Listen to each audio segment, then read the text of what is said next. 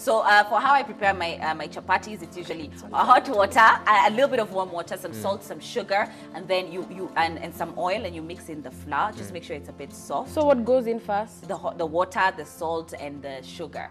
Yeah, that's what I put in first with the oil, and then I mix that up, make sure it's dissolved nicely. Then I start to add in my flour, and I just mix that up. But make sure you put oil. Yes.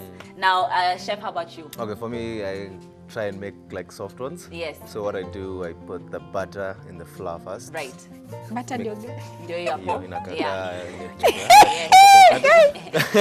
And then you just like incorporate the butter in the flour. Right. Then now you can start adding the ingredients, the warm water, salt, and sugar. Yes. Alafu unaikanda sasa.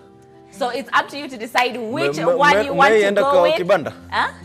Really? Umeona ukiganda chapati? Tunanga kukula. But hujaiona ukiprocess? Oh my goodness. Naonanga tu ile ya kufanya hivi. Sasa hiyo mko sawa? You make sure you put mafuta nini, unaipaka mafuta vizuri, alafu una flip. Sawa? Sawa. Tuwapatie hizo. My mother will be so embarrassed. Amenifunza kupika chapati mara mingi.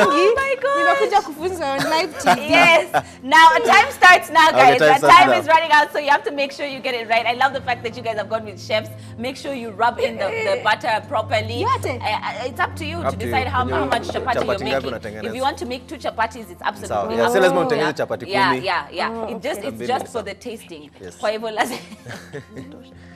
Okay, guys. Now, is your process like chefs, or is your process like my process? How is it that you were traditionally taught to make chapati? And what is your secret to ensuring that they're absolutely soft? A lot of people use oil. Chef, like I said, you can use margarine or butter, and that's just to make sure that you rub it into your flour completely, just to make sure that it's nice and flaky and you get those layers of chapati. See?